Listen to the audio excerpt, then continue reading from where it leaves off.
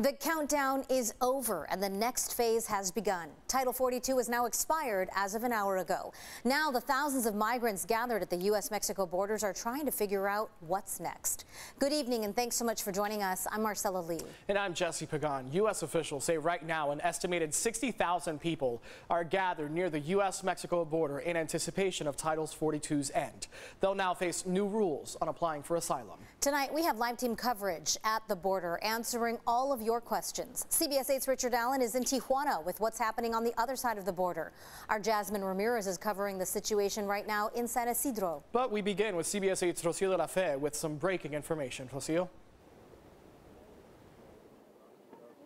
Well, now that Title 42 is officially over, asylum claims are now being processed under Title 8. It's an immigration policy that has been around for decades in the U.S. And what that means is that these migrants and anyone else who continues to show up could potentially become ineligible for asylum and could face strict penalties. Now, new developments in the last couple of hours or so, a federal judge in Florida has temporarily blocked the Biden administration from continuing a migrant release policy designed to relieve overcrowding at immigration holding facilities.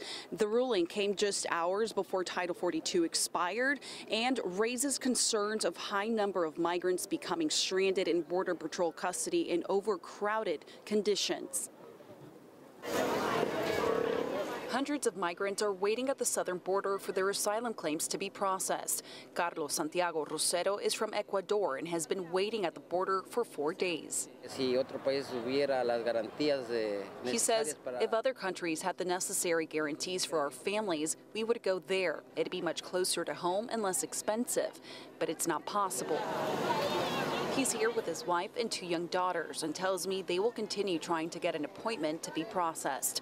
But Border Patrol officials are now processing migrants under Title 8 guidelines, which means migrants seeking entry into the U.S. will have to prove they left their home country to seek protection from prosecution. There will be a credible fear interview, and at that point, it'll be determined whether they will proceed with an asylum case. If their credible fear interview does not meet the benchmarks of moving forward, then at that point they will be processed through Title 8, which means that they will be placed into removal proceedings. Under Title 8, migrants who enter the U.S. without an appointment will not be allowed to apply for asylum if they did not seek it in Mexico or another country. Which means that many of them probably could be deported. And so those countries are not safe for their own citizens. How could other people seeking safety expect to live in harmony, live without harm in those places? It's just not possible. Santiago Rosero tells me seeking asylum in Mexico is not an option for him or his family. Esa posibilidad no existe porque México es tan peligroso como mi país. He says that possibility does not exist because Mexico is just as dangerous as my own country. Those whose claims are denied could face a minimum 5-year ban from seeking re-entry. That is a measure that we've never seen. I think it degrades the concept of asylum and the promise that people seeking safety and safe harbor would be taken in.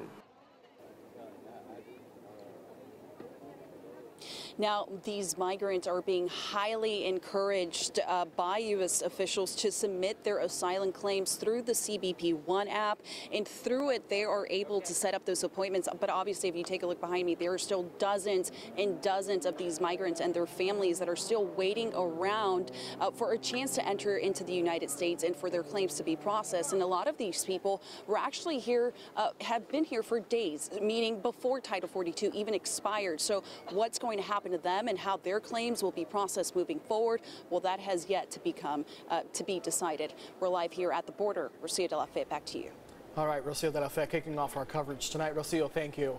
CBS 8's Jasmine Ramirez is also at the border right now with what we've seen throughout the day today and into the evening in San Isidro. Jasmine?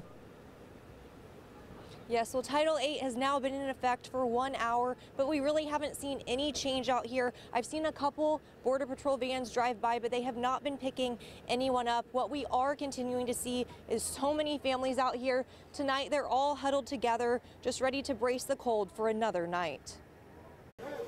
The situation at the San Isidro border is only getting worse. Here's video from earlier today when a woman passed out right next to the border wall. It's just heartbreaking to see the conditions that are awful. I think seeing the women and the children, the amount of small children under the age of 5 that are out here is compelling. It makes you want to help. Which is exactly what they did. Bridget and Melanie, along with other San Diegans, came down to the border on their own to help. It's thanks to the volunteers and organizations out here that the migrants are being fed. Even with Title VIII in effect, it's unclear how long they'll be enduring these conditions before they're processed. Misinformation remains a major problem too. Tonight we talked to Ozli. He's from Turkey and was told seeking asylum would be easy once he got to the U.S. Mexico border. Now he's one of hundreds left wondering and waiting. Tonight he asked me if I knew when Border Patrol would be getting them, or if they'd be sent back to their countries without a chance to seek asylum. He said, "What are your thoughts on this? Will they pick us up here or send us back again?"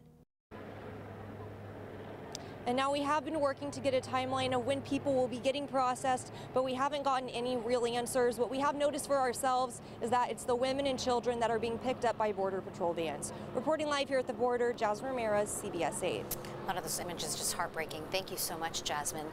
We now want to take you just across the border in Tijuana. Confusion is deepening among the thousands of migrants waiting in shelters there, with a lack of information making things worse. CBS 8's Richard Allen has been in Tijuana for days now. Richard continues our coverage tonight, talking with people there today on their frustrations as they try to navigate the asylum process in the U.S. Richard?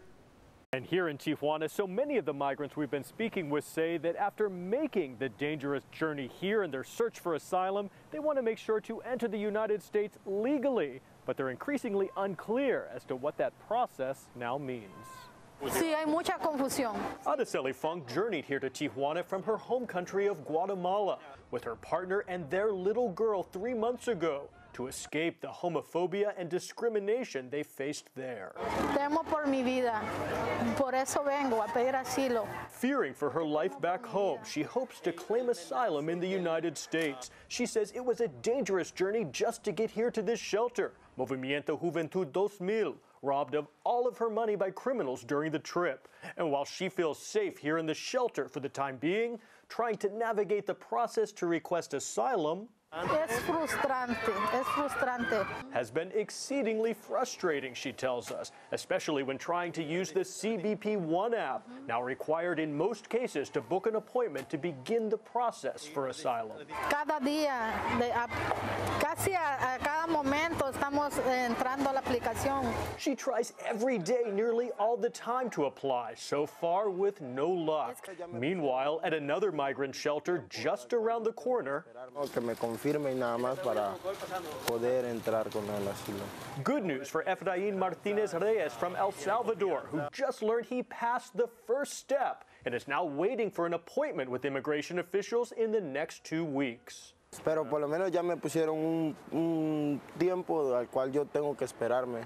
Hopeful now that he at least has made some progress in trying to cross the border legally. He says criminal gangs back home attacked him with a machete and threatened the lives of his entire family. Yesenia Ardon is the shelter coordinator here, where they have migrants staying from all over the world. And while there is technically room for 150 people, they now have 180. She says there's not only no more space here, but no room currently at any of the migrant shelters in Tijuana. In the meantime, more migrants continue to arrive as nonprofit migrant rights groups like Al Otro Lado try to help provide them with proper guidance. But essentially, the government has provided no information to the migrant community, and what we're seeing is mass confusion. And Al Otro Lado and other groups like it are working directly with migrants here in Tijuana, providing them legal guidance and also working to counter the misinformation a lot of migrants are now receiving, specifically from human smugglers who are exploiting migrants for their own profit. In Tijuana, Richard Allen, CBS 8. Thank you, Richard. Right now, dozens of people are being processed after getting picked up on our side of the border and brought over to local hotels. Earlier this evening, several buses filled with people seeking asylum were spotted at the Crown Plaza Hotel in Mission Valley. Some of the people there were transported somewhere else. Others were seen leaving in taxis and cars. Detention buses were also on site. Members from Catholic Charities were also there assisting and providing aid to the migrants. Border agents apprehended some migrants in East County today after they found them traveling through the Jacumba del Zura area. About 300 people were in this particular group. We're told they trekked through the Otay Mountain wilderness. Some migrants say they got hurt after climbing over the border wall, then walking through the Marin Valley and onto the 94 near Campo Road. Many, including children, also say they have gone days without food and water. Estamos muy cansados, no hemos ni comido ni... Algo cansado.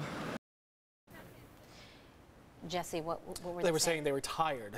The young boy said he was tired, and so did the father. As word cansado means tired, yes. It is unclear tonight what border agents plan to do after detaining these migrants. Some of them say they are from Colombia. Another said he came all the way from Turkey. Migrant families seeking asylum may have to follow a home curfew and wear GPS ankle monitors while officers decide if they can stay in the country. It's a potential new policy from the Biden administration. Officials say under the policy, migrant families won't have to be held in detention centers. ICE agents will be able to monitor and locate the adults who cross the border unlawfully. If asylum officers find they aren't eligible for U.S. protections, they would then be deported within 30 days of their placement and get a 5-year ban from the U.S. Make sure to stay with CBS 8 for the very latest updates on the ending of Title 42. We'll put the developments on our website, cbs8.com. You can also follow us on social media or download our free CBS 8 app.